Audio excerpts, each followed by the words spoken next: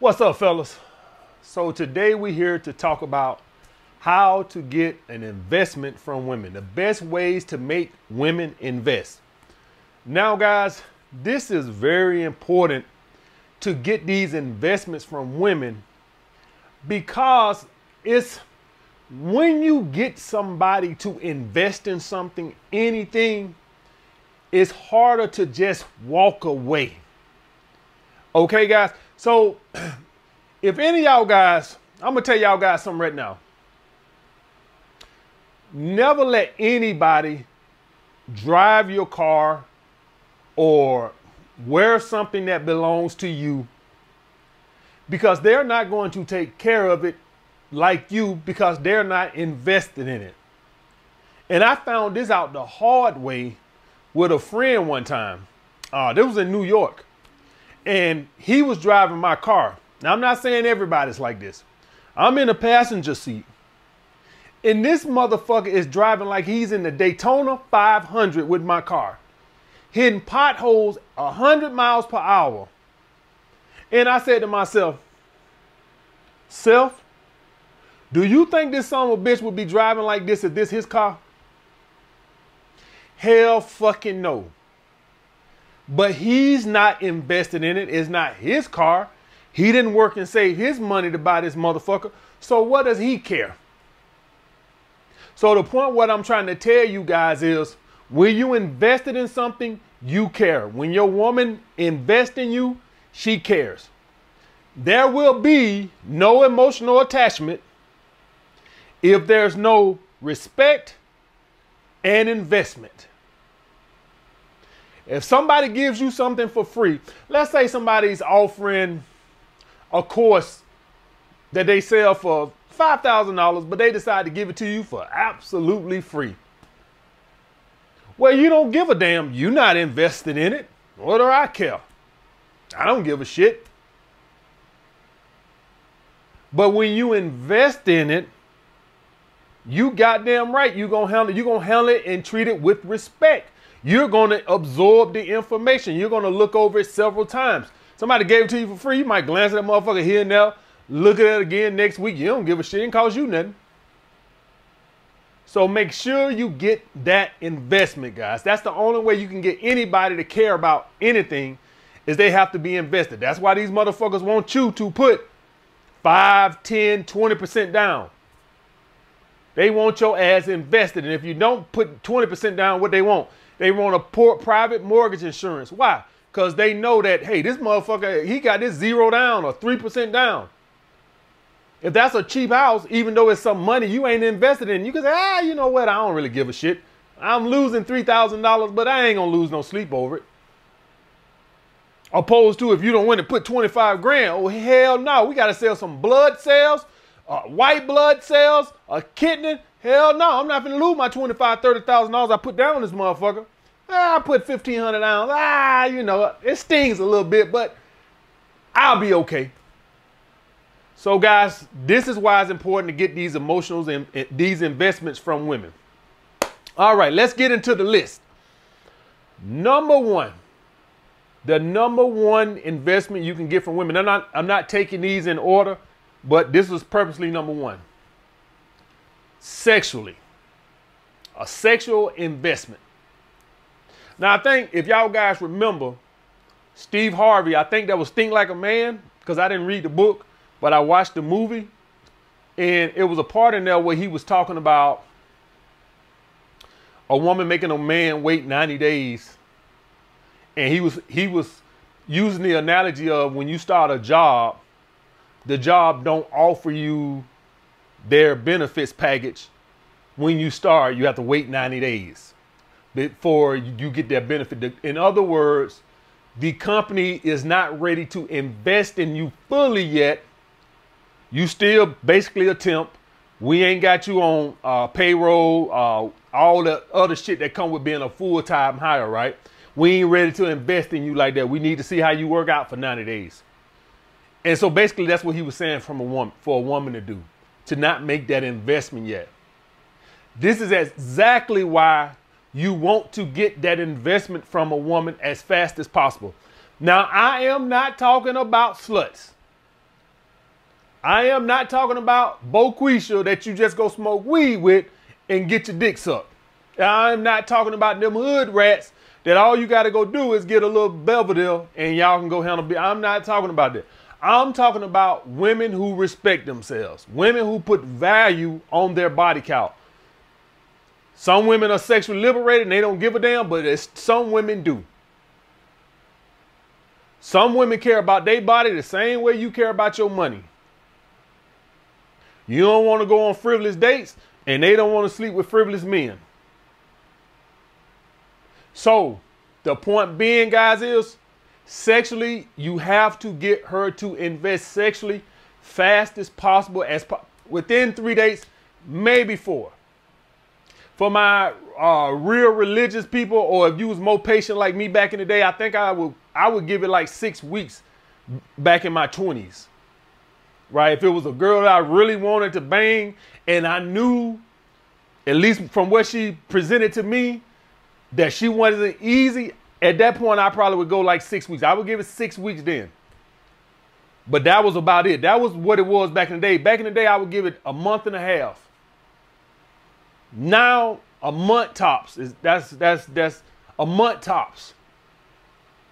Because if she's not willing to make that investment in me, then I know that. So, like, when you guys are going out, let me explain to you guys like this. Let's hypothetically say you're dating a woman, right? And let's hypothetically say every time y'all went on a date, you spent less than $20. And let's say after the third date or the second date or whatever, right? For whatever reason, it just fizzled out. You wouldn't give a shit because you're not invested. And that's the same thing you see from these women when you haven't slept with them. They don't care if it fizzles out. They haven't slept with you yet. So you guys need to get that investment from women. What I would tell you guys is keep your investment as low as possible when you date these women initially because they're not invested. Now, here's the catch to that. I must tell both sides. For every guy that's watching his budget when he's on a date, there's another simp willing to spend a couple $100s on a steak dinner. So you guys got to understand that the sexual marketplace is a competition. I don't make the fucking lose. Don't come over here with I don't compete, this, that. I'm just telling you what it is, motherfucker. Don't bring that shit over here. I'm just telling you what it is. So us over here, the guys like me and some of you guys who are not going to make these investments up front, and you want to go to the Piggly Wiggly for the second date, and some other guys want to take her to Capitol Grill, you might get flaked on. That comes with the territory. It's no different than, let's hypothetically say you had a girl that you really like and you wanted to go on a date with her Friday night, and then out of the blue, dick-sucking Brenda hit you up Thursday and say, hey, I'm in town and I'm only got one night in town. That's tomorrow night. And I got to leave Saturday morning. It's a good chance that dick-sucking Brenda is hot or sexy. You got a choice between going and getting your dick sucked or taking another bitch to goddamn get some drinks. That ain't a hard decision. I'm going to take dick-sucking Brenda for 100, Alex. I don't know about you guys. I don't know about you. I think I might have to go get my dick sucked.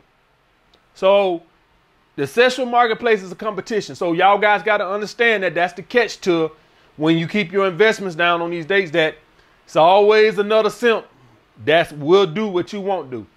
I'm not telling you go spend because I'm still not going to do it. Not till I get some ass. But I'm very well aware that if I'm taking a girl to the shitty pub time and you call and you taking her ass to Nobu, I ain't looking too good for me, and I accept that. Okay, guys? So just putting that out there.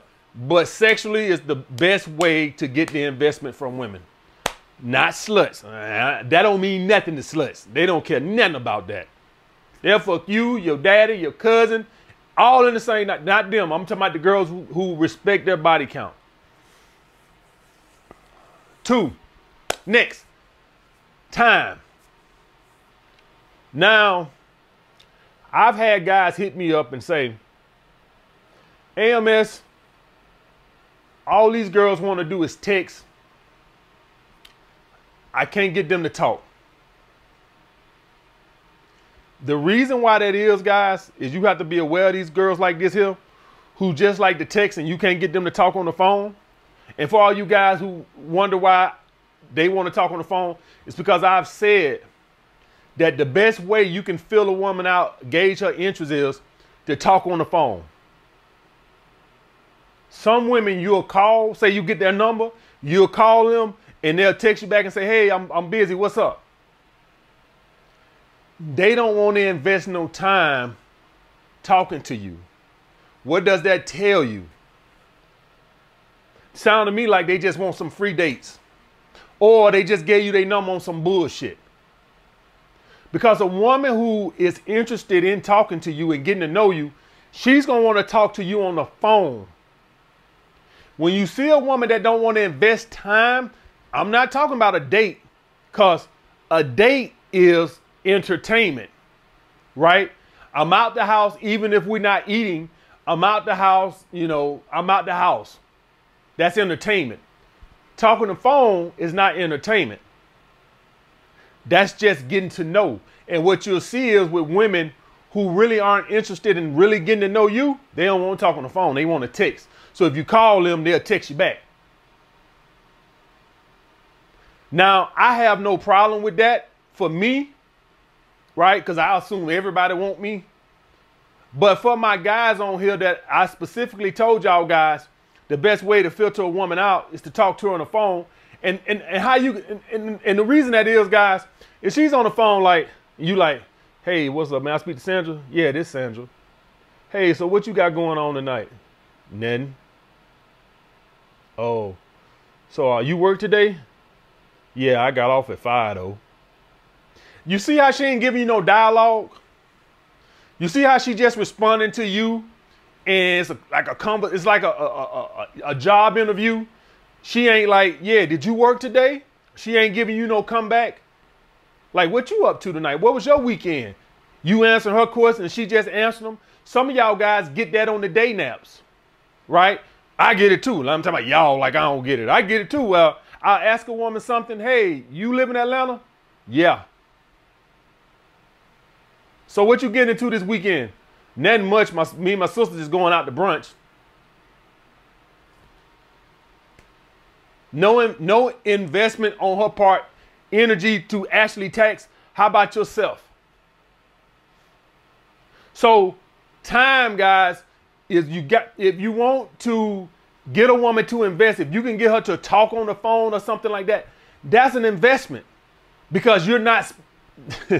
So one thing, let me just talk about this. I know this is going to take the video too long, but whatever, right? Y'all know me. Y'all know I get on these little tangents. So one thing that's been lost in the dating game is that men don't talk on the phone no more, because texting has taken over and all this and that other. And even back in the day, guys, I remember back then, I would talk to girls on the phone, but I hated it. And I would have girls who wanted to constantly talk on the phone, talk on the phone, talk on the phone. Now, hindsight is 20/20. I realize how great of how you can screen out a lot of women by the phone communication. Because talking on the phone is a great way to get to know a woman without spending money. And so I was thinking about this a few months ago, and it makes sense, because I remember back in the day when I was broke all the time, I don't remember like spending money on dates being like an issue like it is now. Like, you'll go on a bunch of frivolous dates now. But if I fast forward back 20 years ago, we didn't go on a bunch of frivolous dates. And the reason is, now that hindsight 20/20, is because you can screen out a lot of women who really weren't interested in you by talking to them on the phone. So if a woman was acting cold towards you on the phone, then you wouldn't just ask her out. That's just the way it was. Another way it was back in the day, guys, and this the way we did things. And I'm gonna get to this later in the video also, or maybe I can just talk about it here. It was just commonplace, guys. A woman had to initiate contact. You didn't just call a woman and then expect her to do nothing. Now that was one of my talking points, and I'll talk about it a little here. Well, how we did things was 20 years ago was you would get a woman's number, you would call her, and y'all would talk on the phone for maybe a week or so before y'all set up a date. But in that week time, the man didn't do all the communicating. The woman had to call you too. And women didn't expect you to do all the pursuing. They actually had to participate. If they didn't, then the communication would be broken. So back in the day, how it was 20 years ago is you would call a woman, talk to her, and if you never heard from her again, you never called her again.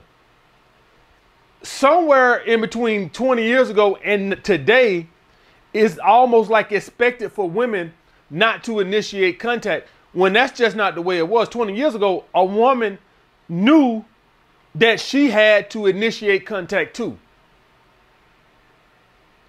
So the talking on the phone, one of the reasons why men go on so many frivolous dates today is because we have excluded the phone conversation, as in a lot of bullshit then came out over the last few years that has caused a ripple in some of the natural tactics men use. And so a lot of the shit y'all hear about, the phone is for setting dates. Well, I'm gonna tell you something else about the phone.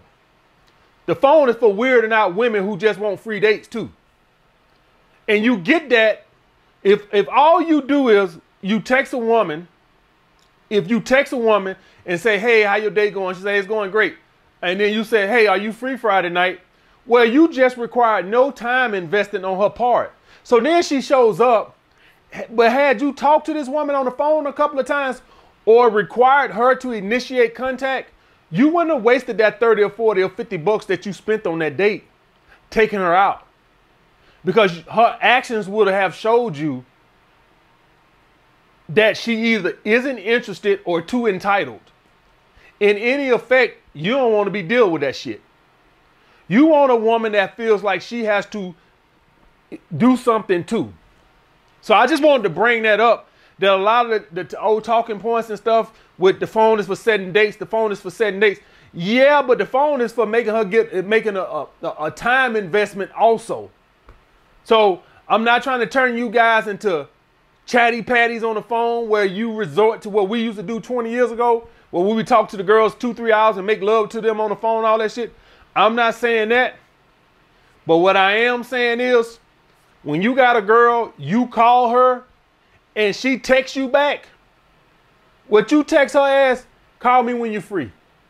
Call me back when you're free. Don't let her ass off the hook.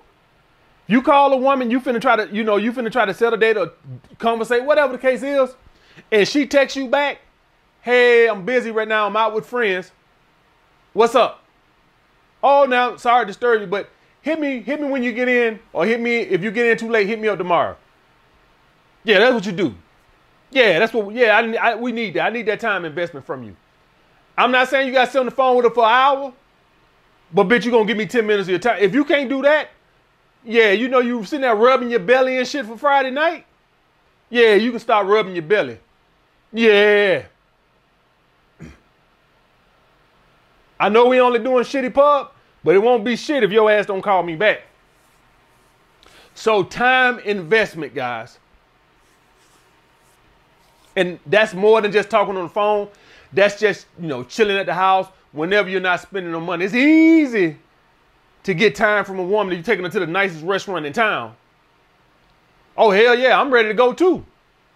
But how about when I ain't spending no money and we just sitting our ass down? Or talking on the phone. So make sure y'all guys get that time investment. Next, guys, commuting. Commuting, guys, it's an energy effort that requires energy and time on her part. So you guys got to understand that when somebody, let's hypothetically say y'all stay an hour apart and y'all meet in the middle, y'all guys know a lot of women in that case will want you to come right by them. But if you can get that 30 minutes coming and 30 minutes going back, she's going to have a harder time walking away from this because she's put effort into this. And you know something? Now, you know what? I'll make that another talking point because I just thought about something. I'll make that another talking point because it needs a whole topic. But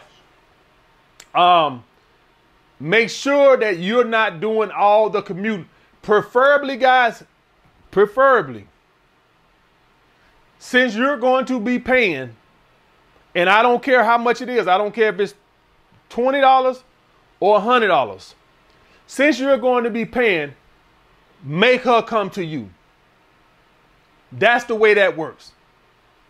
You don't pay and in turn go to her. I'll pay, you come to me. That's how that works. She need to put some effort in also. You spending money, she can at the very least come to you. Next, guys, chores. Now me, and like I said, guys, these are energy investments. The commuting, the chores, these are energy investments. Not so much emotional investments. These are energy investments. For me, chores, my thing is I just like for whatever girl I fool with to cook for me one day out the week. I don't really get into the cleaning and stuff because I have a system. I don't know about you guys. I got a specific way I like everything done around. I like my dishes put up a certain way. I like my bed. I had one chick made my goddamn bed. If any of y'all guys, I'm telling you right now, if you ever have a girl make your bed, I'm telling you, you're not going to like it. I'm telling you right now, you're not going to like it. It's going to look like you know what, I'm not going to even go there. I'm not even going to say the R word. It's going to look like a mentally challenged third grader made the bed. That's what it's going to look like. I'm yet to meet a girl that makes my bed the way I like it to be made. So I don't get into the cleaning. I don't get into the running the errands and shit like that because I have a lot of free time on my hand to go do it and shit like that for myself. Since I work from home, I actually look at that as a way to get out the house and go run some errands and stuff and shit like that. So I don't like girls. I understand for you guys that might work 8, 10, 12 hours a day outside the home to where you might be like, hey, stop by and, stop by the grocery store, stop by and get this. But since I have a lot of free time on my hand and I work from home, I actually like running my errands. I like cleaning my own house because I know the way I like for shit to be done. I'm very particular about how I like everything done. But cooking, that's how I get my investment. This is why I tell you guys, don't have girls pay for dates. They can buy the groceries and cook for you. That's the way you get a woman to invest. When you have a woman, when you guys have a woman pay for dates and stuff, you run the risk of putting her in a masculine energy because now at that point, she's in control because when somebody's paying, the right way it goes about it, if I pay, we go to where I say go. Now, obviously, if you're allergic to seafood, I'm not going to go pick a seafood spot, right? So I take that all into account, but I'm still going to pick the spot. So at that point, she's leading the interaction. So that's why I ask you guys to never let women pay for dates, ever. She can buy the groceries and cook for you. Okay? Why is that? Well, she know everything she need to cook. So she might as well get it. And what's she going to spend? 15 bucks? 10 bucks probably? 10, $15? Probably 10. So that's why I let women cook. But you want to get that investment. Y'all guys got to understand that when shit hit the fan and things are not, okay, so let me say it this way. This is a better way of explaining why I talk about the investment. Your girl is at the mall. Your girl is at the supermarket. And some good-looking motherfucker with 2 earrings. Y'all want to know something about a dude with 2 earrings? Y'all want to know? If y'all guys ever want to know if you ever see a man with 2 earrings in his ear, I'm telling you right now, that motherfucker think he cute. Not handsome, not good looking. That motherfucker think he hot shit. I bet y'all guys, if you think about it, you ain't never seen a motherfucker with 2 earrings in his ear with goddamn self-esteem issues. I guarantee you ain't never seen a motherfucker with 2 earrings that ever struggled with self-esteem. That motherfucker think he hot shit. I want y'all guys to just think about any motherfucker you ever seen with 2 earrings. If a motherfucker got 1 earring, he think he half cute. But a motherfucker got 2 earrings, that motherfucker think he hot. And yes, I got 2 earrings. You goddamn Skippy. I told you we all got some feminine bitch assness in us. That's mine. I told y'all that. We all got some bitch assness in us. That's mine, the 2 earrings. Can't tell me I ain't a goddamn a hot motherfucker. But anyway, and she's approached by this guy with 2 earrings. And he's talking good and he makes a good income, maybe even a little bit more than yours. What the woman starts to say, and I'm taking all this from a point of the attachment, because y'all guys know the investment part is part of the attachment. Respect and investment is what gives you the attachment, right? And so what a woman weighs is how invested she is in you. Do y'all guys get that? How invested, and it'll be something like this. Let's hypothetically say you're a police officer, right? And you got to work 20 years to retire, right?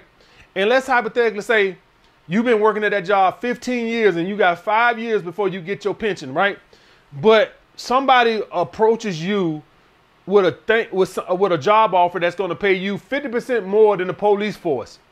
What you're going to weigh is how invested you is towards that pension. Even though it's more money, you're going to weigh these 15 years into that. And so with women, when you get these investments, even when she's presented with a better option per se, well, then she go back to the investment. This is why y'all guys see people, instead of just buying a new car, and they just keep trying to fix this motherfucker up, instead of just cutting their losses and saying, man, you know, it's just time for a new car, they'll just change the motor out, change the transmission out, get the car aligned, get all the rotors and shit, instead of just buying a new car, because now they so invested. And this is the reason why you want to get women invested, because when women are approached with better options per se, a higher value man or a higher earning man or a better looking man or a man that she finds more attractive, she's going to weigh the investments into it. The time invested, all the effort and energy to get things where they are, to just throw that all away for a maybe. For a maybe. And when I say a maybe he just wants to fuck, maybe he wants more. Who the fuck knows? So am I going to throw away all this energy and effort I invested into this relationship for a fucking maybe? So that's why you want to get these investments, guys. Next, guys, money. I don't mean cashola. I'm talking about in the form of birthday and Christmas gifts. Yes, you do not, and all this is going to be income dependent and relative, right? Income relative, but relative to income. But you don't go out and buy your girl a $1,200 purse and she in turn buys you a $20 wallet. No.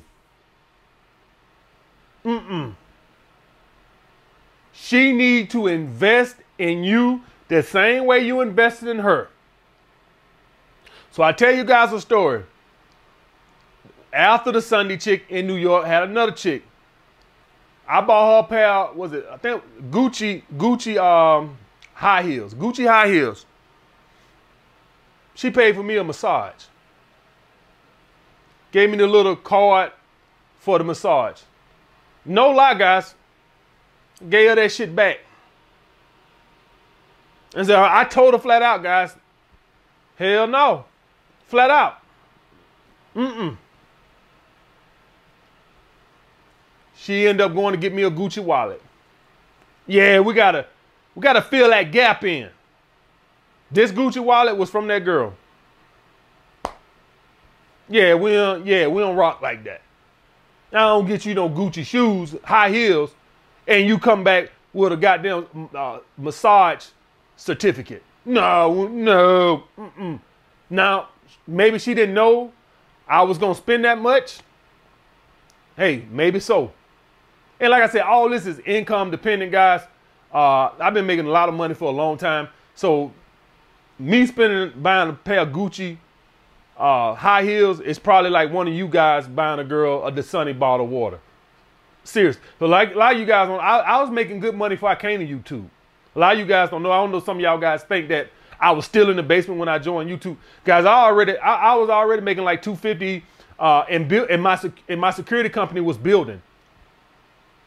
There ain't no doubt in my mind that had I not started YouTube, that I'd probably be making more money doing that. But I obviously have more passion to do this, and this requires less effort than training clients all day and running a security company, right? But I have more passion for this because this allows my outlet for comedy, right? So I have more passion for this. So I chose right because I have more passion for it. But so y'all guys got to understand that when you say Gucci, you buying bitch a Gucci shoe, I've been making a lot of money for a long time, seriously, and that's not me fabricating or bragging or nothing. That's the God honest truth. I've been making a decent income for a while now. So I say all that to say all this. I bought her a pair of Gucci shoes, and you come back with a massage certificate. We're gonna have to work on that. Flat out told her that ain't good enough, and she got me this Gucci wallet. Okay? So the point being, guys, is I wanted her to invest. I could have bought the Gucci wallet and my damn self and not make a big difference. That wasn't the point. I wanted that investment. I wanted that investment. I wanted that investment from you. That your ass gonna spend something into it too. It was nothing for me to buy my own damn Gucci wallet. But I was setting the precedent that I'm not finna be around here buying you nice shit. I know you can't spend what I spend, but we're going to have to get a little closer than that. Okay, guys? All right, so I'm going to stop it right there. I don't know how the hell, guys, all these videos are going this long, so I still got 6 more talking points.